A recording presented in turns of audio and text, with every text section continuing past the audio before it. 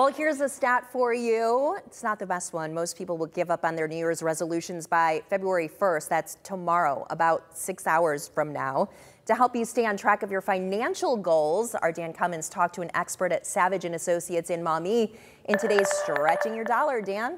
All right, how much money do you have right now in retirement? According to data from Vanguard, the average person only has about $140,000 in retirement. Most people think they'll need about $1.25 million by retirement age. Getting to that goal might be the difference between a saver and a spender.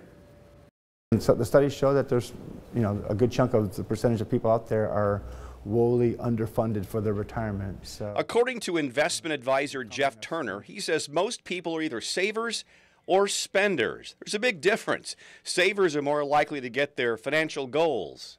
Again, the savers tend to accumulate money, accumulate investments, and have financial advisors helping them because they have assets and investments and those kind of instruments. But if you're new to investing, you might not have a financial advisor or even a portfolio to build off of. Turner says it's still possible, but it'll take practice. And I think I've seen people make the leap from a spender to a saver, but it's with a lot of discipline and paying yourself first.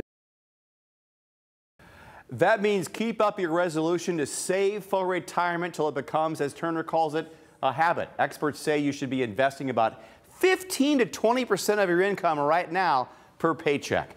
With Stretching Your Dollar, I'm Dan Cummins.